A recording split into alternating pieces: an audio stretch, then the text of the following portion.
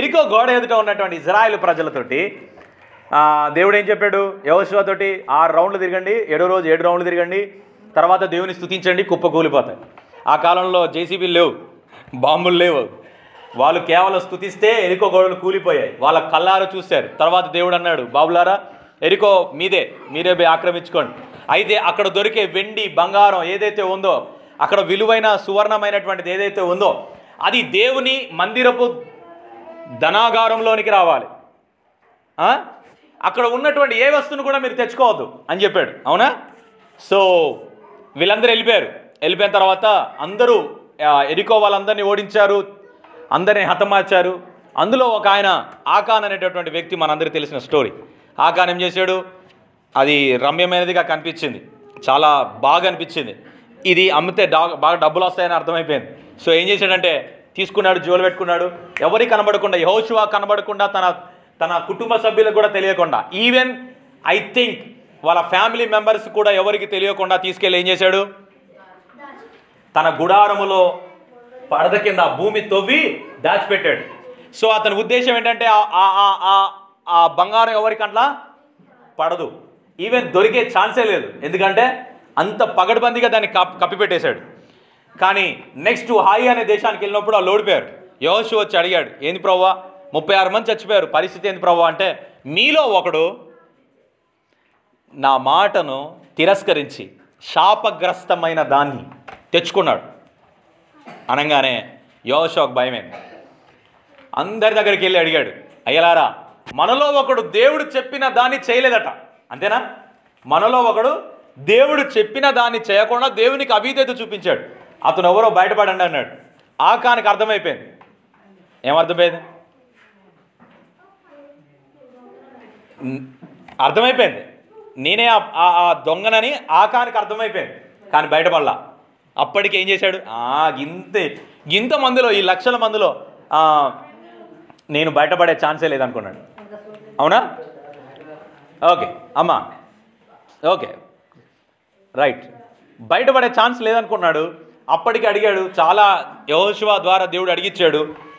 కష్టమైపోయింది, దేవా ఈ లక్షల మందిలో ఎవరు ప్రభా, కష్టమైపోతుంది ప్రభా అని అంటే, ఎస్, అప్పుడు దేవుడే జోక్యం చేసుకున్నాడు. దేవుడు ఆ గోత్రం వాళ్ళని పిలిచాడు.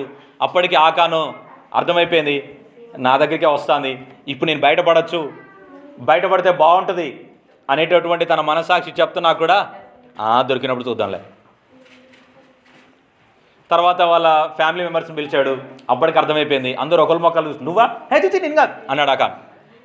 ఓహో నువ్వు కాదు కదా, ఓకే నువ్వే అట్టుంది అని అంటే ఆకాన్ అనుకున్నాడు, వాడే అనుకోండి, నేను రా పిచ్చోళ్ళారా అని అనుకున్నాడు. చాలా నవ్వుకున్నాడు, హ్యాపీ అయిపోయింది, పర్లేదు. తర్వాత వాళ్ళ ఫ్యామిలీని పిలిచాడు. అప్పటికి కొంత భయం స్టార్ట్ అయిపోయింది ఆకాన్లో. అప్పటికి అనుకున్నాడు ఇంకా కప్పి పెట్టాలని అనుకున్నాడు. ఆఖరికి దేవుడు పేరు పెట్టి పిలిచాడు, ఆకాన్ ఇక బయటికి రావయ్యా అన్నాడు. అందరు షాక్ అయిపోయారు. అరే అప్పటి నుంచి నువ్వు మధ్యలో ఉన్నావు, బయటపడకుండా ఉన్నావే అనుకున్నారు. ఆకాన్ బయటకు వచ్చిన తర్వాత యెహోషువ బతిమాలుతున్నాడు, ఆకాన్ ఇప్పటికైనా చెప్పు ఏం చేశావు? ఎవరికి తెలియదు అసలు ఏం చేశాడో, ఎవరికి తెలియదు. ఒక శాపగ్రస్తమైన దాన్ని అయితే ఏదో తప్పు చేశాడని తెలుసు, కానీ తను చేసిన తప్పు ఎవరికి తెలియదు. యెహోషువ బతిమాలుతున్నాడు, Achan please open your mouth and tell me what you did against to God, దేవునికి వ్యతిరేకంగా నువ్వేం చేసావు చెప్పు అని అంటే, నేను దొంగతనం చేశాను, దేవుడు వద్దన్న దాన్ని తీసుకెళ్ళాను, అది నా గుడారంలో భూమిలో తీసి పెట్టాను అనగానే యెహోషువ దాన్ని పిలిచి పోయి ఎత్తుకండి అయ్యా అనగానే తీయగానే అక్కడ దొరికింది, ఆ వస్త్రము దొరికింది. ఆ తీసుకొని వచ్చి ముందు పెట్టగానే యెహోషువ బాధపడిపోతున్నాడు. దేవుని వైపు చూడగానే ఇప్పుడు నేను చెప్పింది చేయి అన్నాడు. వాళ్ళ ఫ్యామిలీ అందరినీ కూడా అక్కడున్న ఒక లోయలో పంపించాడు. జనులారా దేవుడు అంటున్నాడు, వీళ్ళని రాళ్ళతో కొట్టి చంపండి అని. చూడండి, ఆ 36 మంది చచ్చిపోవడానికి ఈ ఆకానే కారణం. ఆకానుతో పాటు ఈ కుటుంబం అంతా చచ్చిపోవాల్సిందే. ఎందుకంటే వీళ్ళ కుటుంబంలోకి పాపం జొరబడిన సంగతి వీరు గ్రహించలేకపోయారు. గనుక అందరు రాళ్ళతో కొట్టి చంపండి అని అంటే, ఆ లోయలో ఆకానుతో పాటు ఆకాను ఫ్యామిలీ, గోత్రము, వంశం అంతటినీ కూడా, నాకు తెలిసి వాళ్ళ తరమంతా అక్కడ రాళ్ళతో కొట్టబడి పూడ్చి వేయబడ్డారు. అందుకే ఆ లోయకి ఏమని పేరు పెట్టారట అంటే మరణ లోయ. అంటే అర్థం ఏంటంటే ఆకోరు లోయ. ఆకోరు లోయ. కప్పి పెట్టాలనుకున్నాడు. తన దగ్గర వచ్చేదాకా కూడా దాన్ని ఒప్పుకోవడానికి ఇష్టపడలేదు ఆకాన్. తద్వారా ఏమైపోయిందంటే ఆ కింద మాట రాయబడింది, నాకు చాలా భయం వేసింది ఆ మాట చదువుతుంది. ఏం తెలుసా? దేవుడు అప్పుడు తన కోపాగ్నిని చల్లార్చుకొనెను అని రాయబడింది. అప్పుడు తన కోపాగ్ని చల్లార్చుకొనెను. ఎంత కోపం వచ్చిందంటే ఆయనకి, వారిని చంపే అంత. వారు చచ్చిపోయిన తర్వాత ఆయన కోపాగ్ని చల్లారిందట. పాపము కప్పి పెట్టేటటువంటి వ్యక్తి దేవుని ఉగ్రతకు కారణమవుతాడు.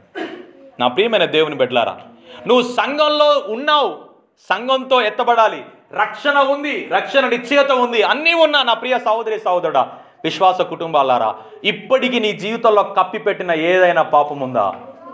Just open to the eyes of God. నా ప్రియమైన దేవుని బిడ్డలారా, దావీదు చేసిన పాపము అనుకున్నాడు, ఎవరికి తెలియదులే అనుకున్నాడు. నాతాను వచ్చాడు, ఒక ఉపమానం చెప్పాడు. ఉపమానం అంతా శ్రద్ధగా విన్నాడు దావీదు. ఓకే, బాగానే ఉంది. అందులో ఎవరు హంతకుడు అన్నాడు. అతనే అన్నాడు. అతనెవరో తెలుసా అన్నాడు. ఎవరు? మన రాజ్యంలో ఎవరైనా ఉన్నారా అంటే నువ్వే అని అన్నాడు. గుండె చెక్కలైపోయింది, గుండె బద్దలైపోయింది దావీదు. అబ్బా, నేను చేసిన పాపం ఎవ్వడికి తెలియదు అనుకున్నాను, నీకెలా తెలిసింది? దేవుడు రివీల్ చేశాడు నాతాను ప్రవక్త ద్వారా. నా ప్రియమైన దేవుని బిడ్డలారా, ఏదో ఒక రోజు మనం పాపాలు ఏమవుతాయి? బట్ట బయలు అవుతాయి. చూస్తున్న దేవుడు దానిని విడిచిపెట్టేవాడు కాదు. నా ప్రియమైన దేవుని బిడ్డలారా, పాత నిబంధనలో దేవుడు విగ్రహారాధనని అసహించుకున్నాడు. కొత్త నిబంధనలో దేవుడు అసహించుకునేది ఏంటో తెలుసా? వేషధారణ. వేషధారణ. మాస్క్ మూతికి పెట్టుకున్నట్టు నీ దేహం అంతటికి మాస్క్ పెట్టుకొని పాపాన్ని లోపల నుంచి బయటికి మాత్రం దొరలాగా బతికేస్తున్నావు. లోపల దొంగవి నువ్వు, బయటికి దొర. నీ మాస్క్ అందరికీ కనిపిస్తే నువ్వు దొర అనుకుంటారు, కానీ నా కళ్ళ ముందు మాత్రం తప్పించుకోలేవు అని దేవుడు చెప్తున్నాడు పదే పదే. ఆయన హృదయ రహస్యం ఎరిగిన దేవుడు. సంఘంతో పాటు మనం ఎత్తబడాలంటే పాపాలు ఒప్పుకొనిన పశ్చాత్తాప స్థితిలో నువ్వు సంఘంలో కనిపించాలి. అప్పుడే సంఘంలో నువ్వు చేర్చబడతావు. సంఘములో నువ్వు ఒక అంటుకట్టబడిన వ్యక్తిగా ఉంటావు. Still if you are hiding your sins, ఇప్పటికీ నీ పాపాలను నువ్వు కప్పిపెడుతున్నావేమో. అయితే దేవుడు నాతాన్ లాంటి ప్రవక్తలను, యెహోషువ లాంటి నాయకుల ద్వారా నీతో మాట్లాడుతున్నాడు. అయితే ఈరోజు నా ప్రియమైన దేవుని బిడ్డలారా, నిజంగా ఆకోరు లోయలో ఆకాను చచ్చినట్టు మనం కూడా చావలసిన వారమే. కానీ దేవుడు ఏం చేశాడు సార్? ఆకానును తప్పించి ఆయన నిలబడ్డాడు ఆ లోయలో. మీరు రాలే అనుకుంటే ఇప్పుడు నా మీదే ఏంటని అనుదీపుని తప్పించి, అనుదీపు స్థానంలో దేవుడు నిలబడి ఆ రాళ్ళన్నీ ఆయన మీద వేయించుకొని నన్ను తప్పించాడు. ఈరోజు సంఘంలో నేను చేర్చబడ్డాను. ప్రియమైన దేవుని బిడ్డలారా, ఈరోజు ఇక్కడ కూర్చున్న మనమందరం దేవుడిచ్చిన కృప ద్వారా ఈరోజు సంఘంలో ఒక వ్యక్తిగా ఉన్నాం. This is God's grace. అందుకే నా మందిరం సమస్త జనులకు ప్రార్థనా మందిరం అనబడును. You are all welcome to my church. Still open door. దేవుడు తన చర్చి ద్వారాలు తెరిచే ఉంచాడు. పరలోకపు గవిని ఇదే అని ఆయన అంటున్నాడు. Anybody you can come to church. సంఘం ఎత్తబడాలంటే ఆ సంఘంలో చేర్చబడడానికి ఎవరైనా రావచ్చు. కానీ ఆ సంఘంలో ఒక వ్యక్తిగా నువ్వు ఆమోదించబడాలంటే మాత్రం, ఆ సార్వత్రిక సంఘంలోకి నువ్వు చేర్చబడాలంటే మాత్రం నీ పాపాలు ఒప్పుకున్న ఆ యొక్క పశ్చాత్తాప స్థితిలో నువ్వు సంఘంలో కనిపించాలి. Let us come to our passage. 13వ అధ్యాయంలో 11వ వచనాన్ని మనం చూస్తే, మరియు మీరు కాలమును ఎరిగి నిద్ర మేలుకొను వేళ అయినదని తెలుసుకొని అలాగూ చేయుడి. మనము విశ్వాసములమైనప్పటికంటే ఇప్పుడు రక్షణ మనకు మరీ సమీపంగా ఉంది. విశ్వాసులమైనప్పటికీ రక్షణ మనకు సమీపంగా ఉంది. ఫస్ట్ థింగ్ ఏమంటున్నాడో తెలుసా? మీరు కాలమును ఎరగాలి. వర్షం వచ్చేటప్పుడు కొన్ని పిట్టలకు అర్థమవుతాట. ఏం పిట్టలు అవి? బైబిల్లో రాయబడి ఉంటుంది. ఏం పిట్టలు అవి? తుఫాన్ వచ్చేటప్పుడు, వర్షం వచ్చేటప్పుడు ఆ పిట్టలకు తెలుస్తుంది సౌండ్. అవి సౌండ్ చేస్తామంట చెట్ల మీద. అదేదో పిట్ట అంటారు. సాల్మన్ రాస్తాడు. ఎవరికైనా తెలుసా అన్న? అట్లే మనుషులమైనటువంటి మనం కాలమును పసిగట్టాలట. నా ప్రియమైన దేవుని బిడ్డలారా, we have to observe what is going around us. ఏమి మన చుట్టూ జరుగుతుందో మనం గమనించాలి. మీ పక్కన నిద్రపోతున్నారని ఒకసారి గమనించండి. చూడండి, ఉన్నారు ఎవరైనా? అయ్యో, ఓకే, అందరూ గట్టిగా చెప్పండి. కాలము నెరిగి. You have to observe the time. మనం నా ప్రియమైన దేవుని బిడ్డలారా, సంఘంలో చేర్చబడినటువంటి మనం సంఘం ఎత్తబడే కాలాన్ని మనం పసిగడుతూ ఉండాలి. అది ఎలా ఉంటుందట అంటే, can you come to my some references. మత్తయి సువార్త 16వ అధ్యాయం 3వ వచనం ఒకసారి చదవండి. మత్తయి సువార్త 16వ అధ్యాయం 3వ వచనం. కాలమును ఎరిగి, నోయింగ్ ద టైం. మత్తయి సువార్త 16వ అధ్యాయం 3వ వచనం. ఎవరైనా పెన్ను ఉంటే దాన్ని రాసుకోవడానికి ప్రయత్నం చేయండి. బైబిల్లో పక్కకు రాసుకోండి, నోట్స్ లేకపోతే. ఎస్ నాన్న.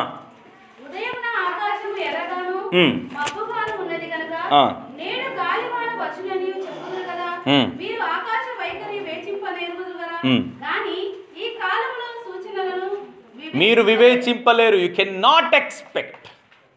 You cannot expect.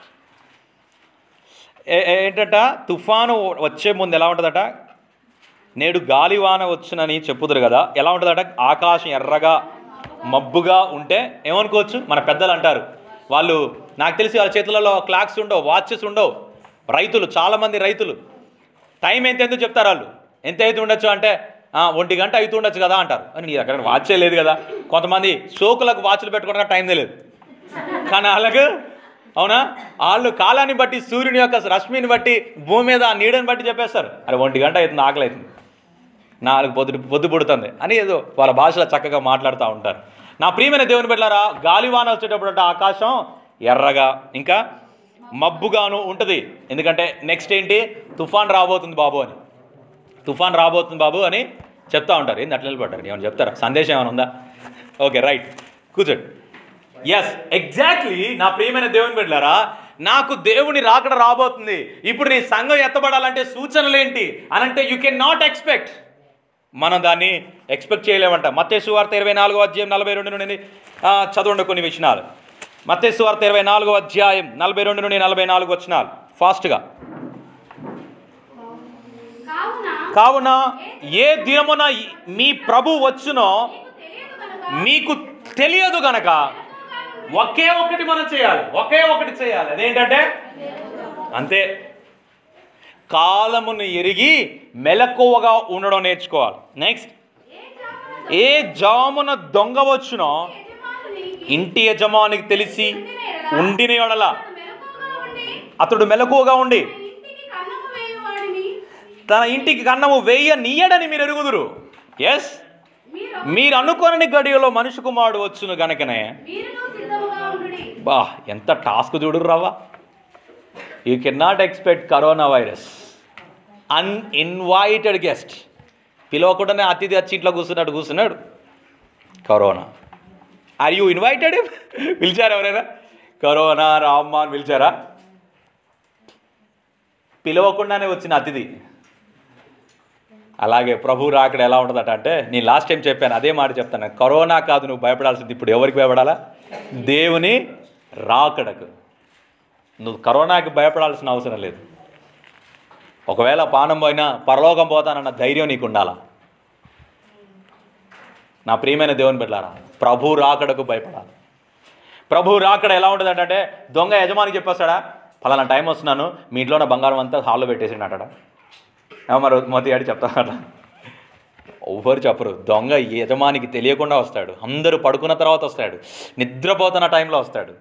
దొంగ వచ్చి దొంగతనం ఎలా చేస్తాడో ప్రభువు వచ్చేటప్పుడు కూడా ఆయన ఏం చేస్తాడట?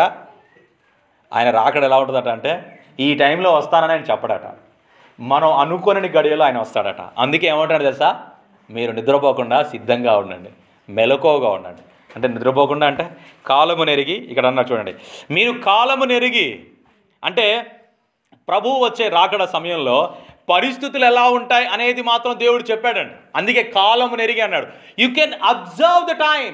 అంటే మీకేం అర్థం అవుతూ ఉంటుంది అంటే, కొన్ని సూచనలు మీకు ఇస్తున్నాను, ఆ సూచనలను బట్టి ఇది రాకడ సమయం అని మీరు గుర్తించవచ్చు, సంఘం ఎత్తబడే టైం అని మీరు గుర్తించవచ్చు అని చెప్పాడు. కొన్ని విషయాలు మనం ఆలోచించవచ్చు. ఏంటనంటే, అంత్యదినమున అనే అందరి మీద ఆత్మ కుమ్మరించబడను. అంత్య దినాలలో ఏం జరుగుతుందట అంటే, 24వ అధ్యాయంలోనే కొన్ని విషయాలు రాయబడుతూ వచ్చాయి, చాలా విషయాలు చెప్తూ వచ్చాడు. 24వ అధ్యాయం 3వ వచనం నుండి చూస్తే, ఆయన ఒలీవల కొండ మీద కూర్చుని ఉన్న శిష్యులు ఆయన యొద్దకు ఏకాంతంగా వచ్చినప్పుడు, నీ రాకడకు యుగ సమాప్తికి సూచన లేవని మాతో చెప్పమనగా అప్పుడు ఏం చెప్పాడంటే, యేసు చెప్పిన మాటలు ఏంటంటే, మోసం చేసేటోళ్ళు వస్తారు, నేనే క్రీస్తునని చెప్పేటోళ్ళు వస్తారు, యుద్ధముల గురించి యుద్ధ సమాచారాల గురించి మీరు వింటారు, జనం మీదికి జనం లేస్తారు, రాజ్యం మీదికి రాజ్యం లేస్తారు, అక్కడక్కడ కరువులు భూకంపాలు వస్తాయి, వేదనలు ప్రారంభమవుతాయి. ఇంకా ఏం చెప్తూ వచ్చాడు, అనేకులు అభ్యంతరపడి ఒకరికొకడు అప్పగించి ఒకరినొకడు ద్వేషిస్తారు. ఏం కనిపిస్తలేవా ఇప్పుడు? కన్న బిడ్డల్ని చంపుకునే కషాయి తండ్రులు కనిపిస్తున్నారు, ఆస్తుల కోసం చంపుకునే అన్నదమ్ములు కనిపిస్తున్నారు, ప్రేమిస్తున్నాను అని చెప్పి పీకలు కోసే నరహంతక ప్రేమకులు కనిపిస్తున్నారు. చూడండి 12వ వచనం చూడండి, అనేకులను అబద్ధ ప్రవక్తలు వచ్చి పలువురిని మోసపరుస్తారు. అబద్ధ ప్రవక్తలట, అంటే వాళ్ళు ప్రవక్తలానే ఉంటారు కానీ అబద్ధం. ఎట్లా గుర్తిస్తావు? How you expect the? బైబిల్లో యూదా పత్రిక చదవండి, పక్కన రాసుకోండి, యూదా పత్రిక చదవండి, అబద్ధ ప్రవక్తను ఎట్లా గుర్తించాలో రాసి ఉంటుంది. పేతురు కూడా రాస్తూ వచ్చాడు. పేతురు రాసిన 3వ పత్రిక చదవండి, 3వ అధ్యాయం. పేతురు రాసిన 2వ పత్రిక చదవండి, అందులో అబద్ధ ప్రవక్తల గురించి రాస్తూ వచ్చాడు. యాకోబు పత్రిక చదవండి, అబద్ధ ప్రవక్తల గురించి రాస్తూ వచ్చాడు. వాళ్ళు ఎలా ఉంటారట అంటే, గొర్రె చర్మంనే ధరించుకుంటారట కానీ తోడేళ్ళట, తోడేళ్ళు. మీరు అబద్ధ ప్రవక్తను ఎట్లా గుర్తించవచ్చు అంటే, వాక్యానికి వ్యతిరేకంగా వాళ్ళ బోధ కనిపిస్తే మీరు వారిని అబద్ధ ప్రవక్త అనొచ్చు. వాక్యానికి వ్యతిరేకంగా వారిని గుర్తించాలంటే మెజర్మెంట్ ఏంటి అని అంటే వాక్యమే. అందుకే వాక్యం నీకు అర్థం కాకపోతే యేసు ప్రభుకి పెళ్ళైందనంటే నమ్మేస్తావు గుడ్డోళ్ళలాగా. యేసు ప్రభుకి ఆల్రెడీ ర్యాప్చర్ అయిపోయింది, సంఘం ఎత్తబడింది, కరోనా అవన్నీ మహాశ్రమలు ఇవన్నీ అని అంటే, అవునా మా పాస్టర్ గారు ఎప్పుడు చెప్పలే, ఆయన వాక్యం తెలియదు కావచ్చు, ఎందుకని ఆయన ట్రైనింగ్ చేయలే కదా. వీడేమో అక్కడ చూడు బలాను ఊడి పడ్డాడు, తెల్ల బట్టలు వేసుకొని కనిపిస్తుంది, దేవదూతలానే కనిపిస్తుంది ఆ దయ్యం. అమ్మాయిలు పంపిస్తున్నారు అబద్ధ బోధలు చేయడానికి.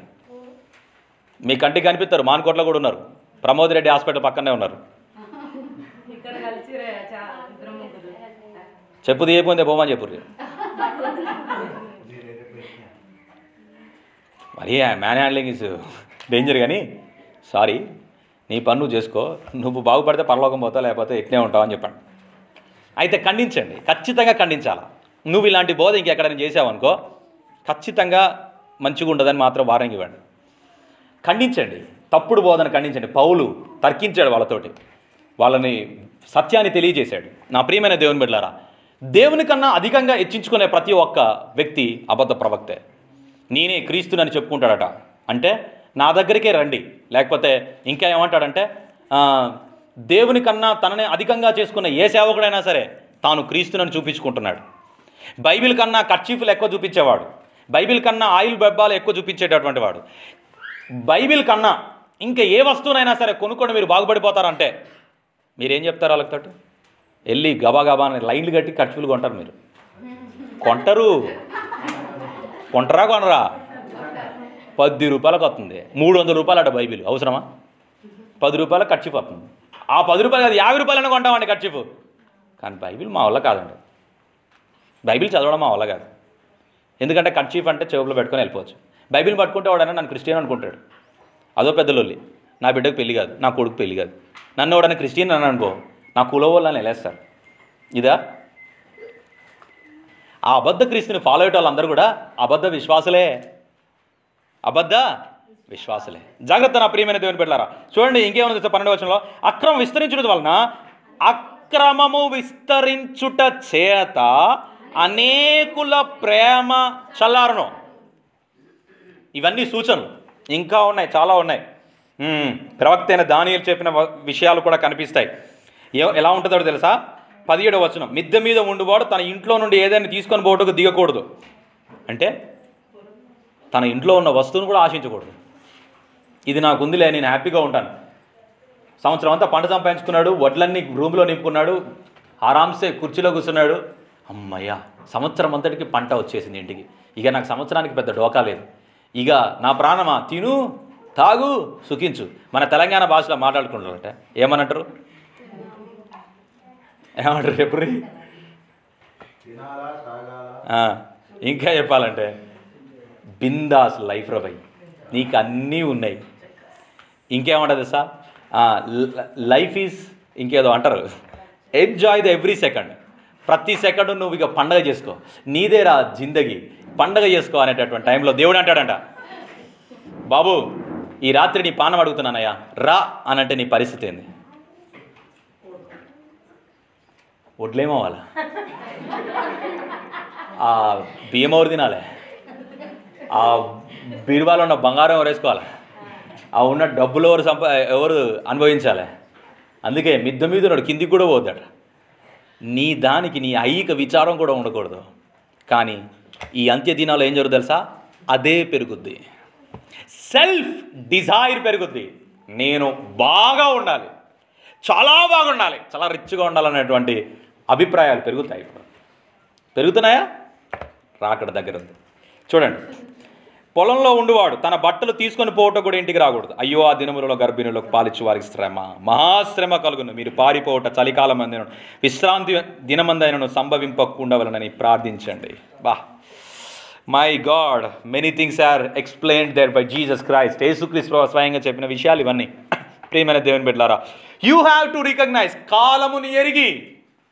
ప్రేమ చల్లారిపోతుంది కాదు, ఇవన్నీ ఆ దినాలు చెప్తున్నాయి. అందుకే 13వ అధ్యాయం 1వ వచనంలో అంటున్నాడు, 11వ వచనంలో మీరు కాలముని ఎరిగి. ఎలా ఉండాలట? నిద్ర మేలుకొన వేలైనదని తెలుసుకొని అలాగే చేయండి. నిద్ర మేలుకొని వేలేదంటే అప్పటిదాకా ఏం చేస్తున్నాం అన్నారు? నిద్రపోతున్న వారిలాగా ఉన్నాం. You are sleeping aside. Christians అందరూ నిద్రపోతున్నారట. నిజంగానే చెప్తున్నాను, వాక్యం చెప్పేటప్పుడు ఎంతమంది నిద్రపోవట్లేరు? అవునా? వాక్యం విన్న తర్వాత ఎంతమంది నిద్రపోవట్లేరు? నాకు కాదులే అని. వాక్యం విన్న తర్వాత వాక్యం మన జీవితంలో పనిచేస్తున్నా కూడా చాలాసార్లు నిద్రపోతున్న పరిస్థితిలోనే ఉన్నాం. ఇంకా ఆ వాక్యాన్ని మన జీవితంలో పని చేయకుండా మనమే ఐహిక విచారములతో ముళ్ళ పొదలుగా మారి అనగదొక్కుతున్నాం వాక్యాన్ని. మన సెల్ఫ్ డిజైర్ని బట్టి ప్రభు రాకడ అతి దగ్గరగా ఉంది. నువ్వు సంఘముగా ఎత్తబడాలి అంటే నువ్వు నిద్ర నుండి మేలుకో, నిద్ర నుండి మేలుకొని దాన్ని తెలుసుకొని అలాగూ చేయడి. మన విశ్వాసులమైనప్పటికీ ఇప్పుడు రక్షణ మనకు సమీపంగా ఉన్నది. నా ప్రియమైన దేవుని బిడ్డలారా, తెస్సలోనికి రాసిన పత్రికలో మొదటి పత్రిక 5వ అధ్యాయం 1 నుండి 3 వచనాలు ఏమనుంటుందంటే, దయచేసి చదవండి. తెస్సలోనికి రాసిన పత్రిక మొదటి పత్రిక 5వ అధ్యాయం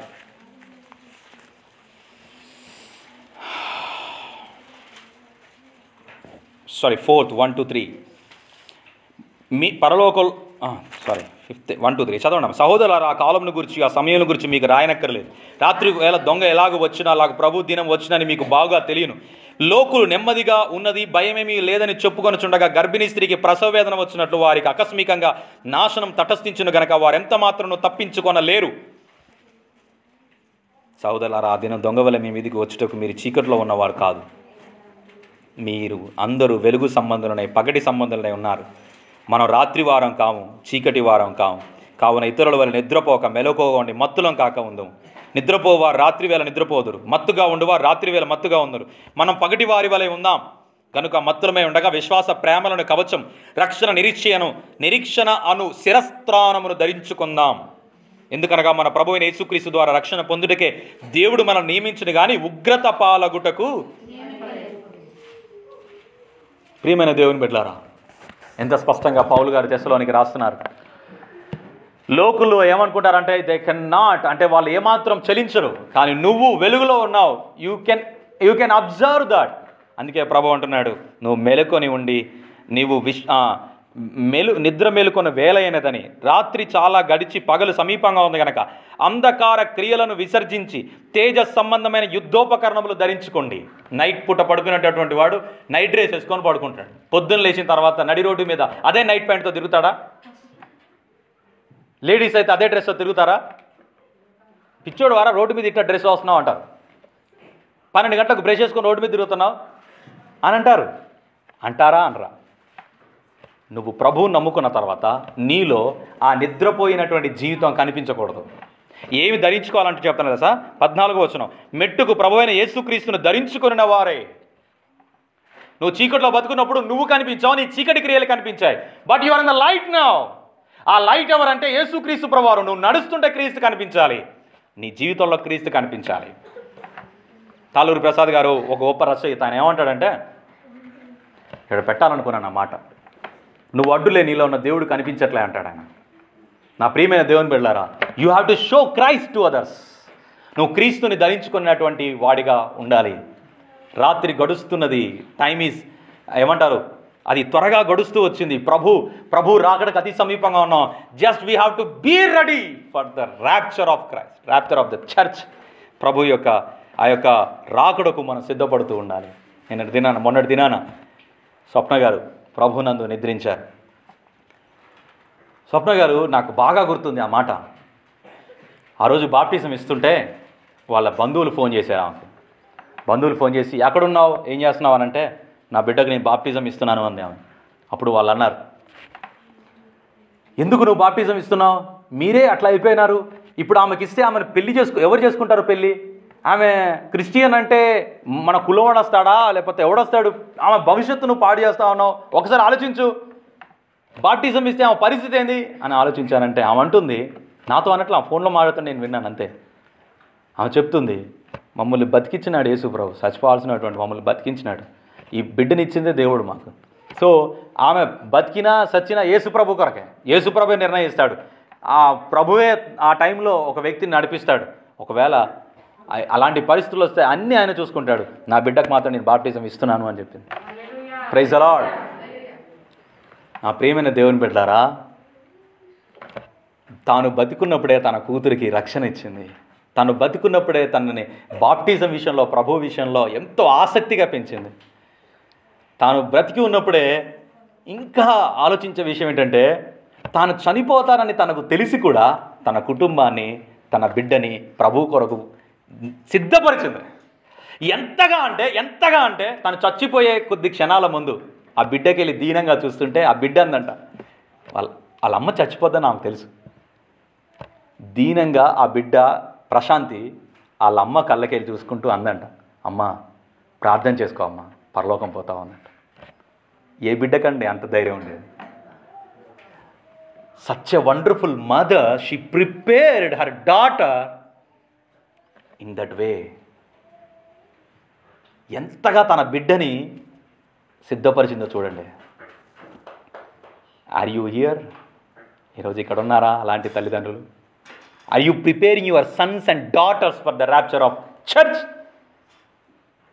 చచ్చిపోతే పరలోకానికి వెళ్ళేంత ధైర్యంతో ఉండాలి బిడ్డ అని నీ బిడ్డను నువ్వు సిద్ధపరుస్తున్నావా? నీ కొడుకుని సిద్ధపరుస్తున్నావా? నా ప్రియమైన దేవుని బిడ్డలారా, ఇన్స్పైర్డ్ మదర్ అనిపించింది, ఆదర్శవంతమైనటువంటి తల్లి. ఈరోజు సంఘానికి ఆ తల్లి మాదిరిగా ఉందండి. ప్రతి తల్లికి ఆమె మాదిరి. తన భర్తని, తన తల్లిని ఎన్ని పరిస్థితులు తన మీద ఉన్నా, క్రిస్మస్ టైంలో కూడా ఆమె దగ్గుతూ ఉంది. అప్పటికి చాలా బలహీనంగా ఉంది ఆమె. మేము ఫోన్ చేసేది, బిడ్డ నువ్వు రెడీగా ఉన్నావా అని, ప్రశాంత్ని బిడ్డ అంటాను, రెడీగా ఉన్నావా అని అంటే వాళ్ళ అమ్మకి వెళ్ళి చూసేది, ఆ ఫోన్లో వినిపించేది.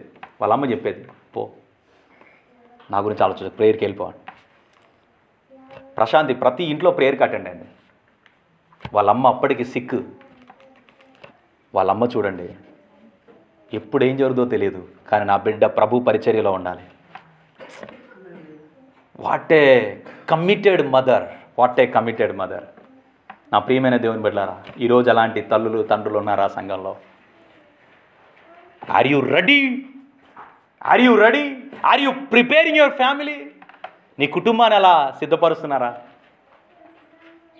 నా ప్రియమైన దేవుని బిడ్డలారా, తేజ సంబంధమైన యుద్ధోపకరణములు ధరించుకుందాం.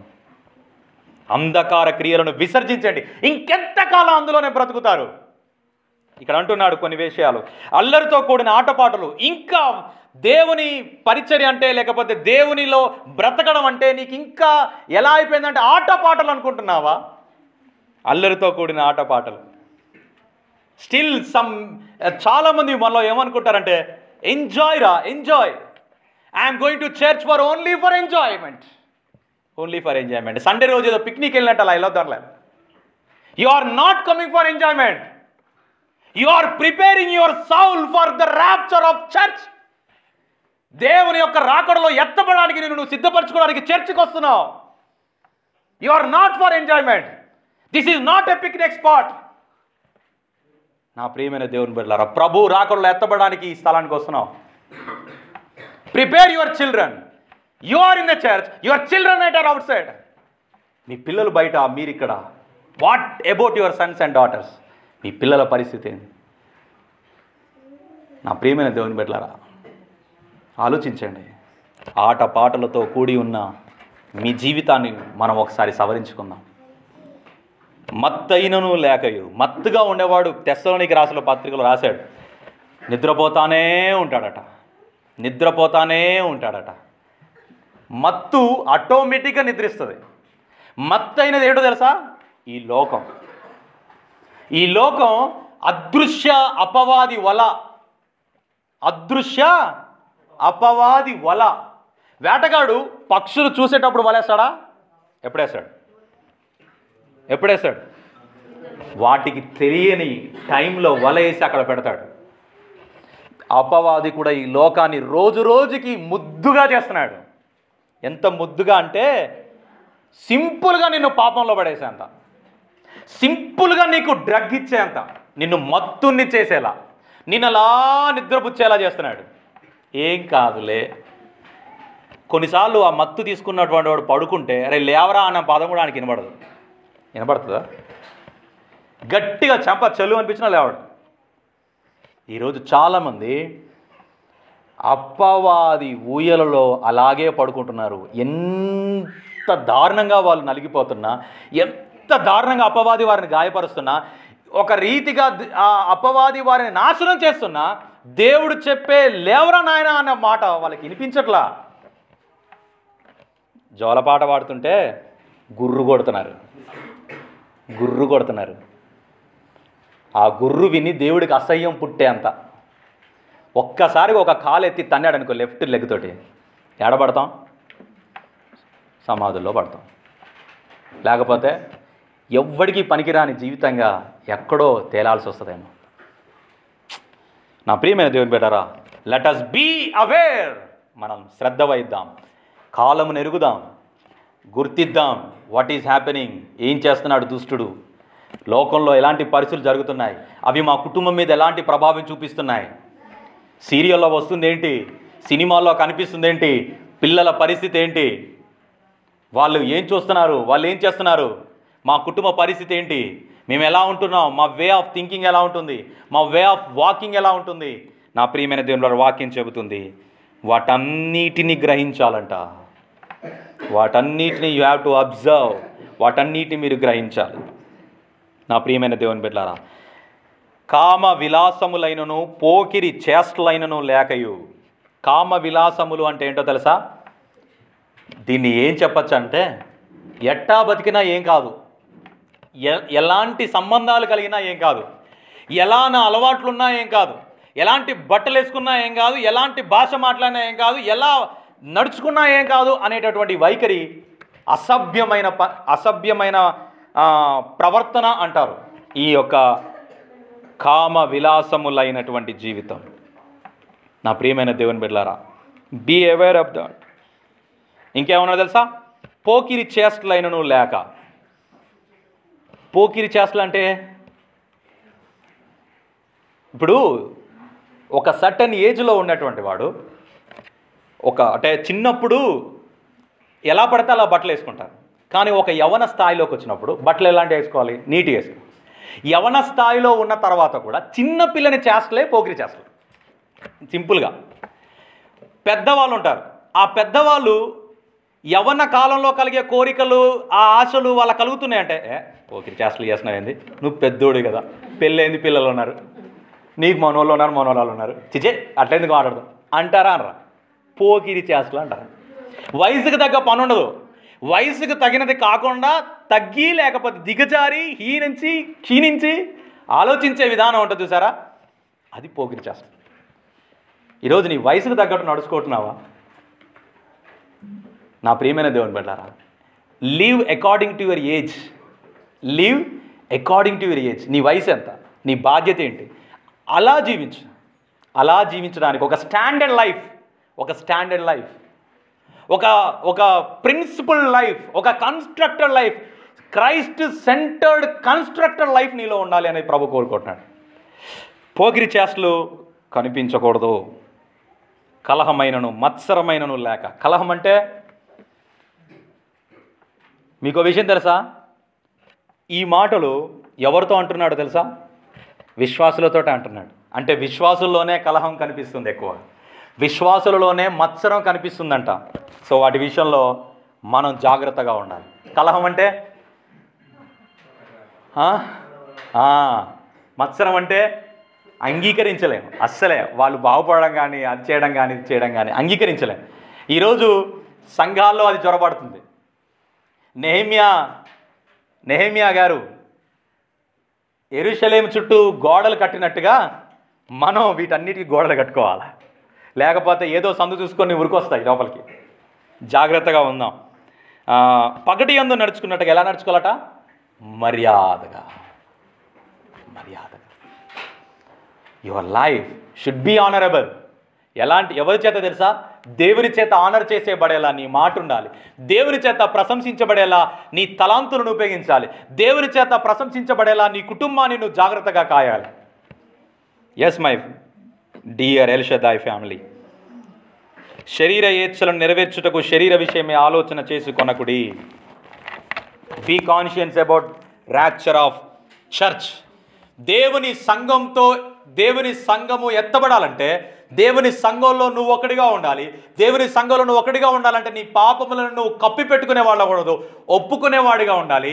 నువ్వు ఎలా ఉండాలి అంటే కాలమును ఎరుగుతున్నటువంటి వాడిగా ఉండాలి, పరిస్థితులను అర్థం చేసుకునేటటువంటి వాడిగా ఉండాలి. అంతేకాదు నిద్రపోతున్న వ్యక్తిగా కాకుండా మెలుకుని ఉండేటటువంటి వ్యక్తిగా నీ కుటుంబాన్ని నువ్వు సిద్ధపరచుకోవాలి ప్రభువు రాకడికి. ఇంకా ప్రాముఖ్యమైనది ఏంటంటే 7 సంఘాలకు చెప్పిన మాటలు మనం ఆలోచించినాం తర్వాత. అయితే ప్రాముఖ్యంగా ఈరోజు మరొక విషయాన్ని జ్ఞాపకం చేస్తున్నాడు ప్రభు. ఏంటి అని అంటే సంఘంతో అంటు కట్టబడి ఉండాలి. సంఘం ఎత్తబడుతుందంటే నువ్వు రోడ్డు మీద ఉంటట, అవునా? ప్రియమైన దేవుని బిడ్డారా, నువ్వు సంఘంతో అంటు కట్టబడి ఉండాలి. Be connect with church, be connect with fellowship, దేవుని సంఘంతో, దేవుని సహవాసంతో నువ్వు జత పనివాడిగా ఉన్నప్పుడే సంఘంతో సార్వత్రిక సంఘంగా ఎత్తబడతాం. ఈరోజు ప్రభు పనివాడిగా మనందరి ఆశ ఏంటంటే మన ఈ సంఘం సార్వత్రిక సంఘంలో చేర్చబడాలి. ఆ సార్వత్రిక సంఘంలో చేర్చబడ్డప్పుడు ఈ ఎల్షదాయ్ సంఘంలో మనము చెప్పండి ఉండాలి, ఎత్తబడాలి. అట్టి కృప దేవుడు నిత్యంగా మనకు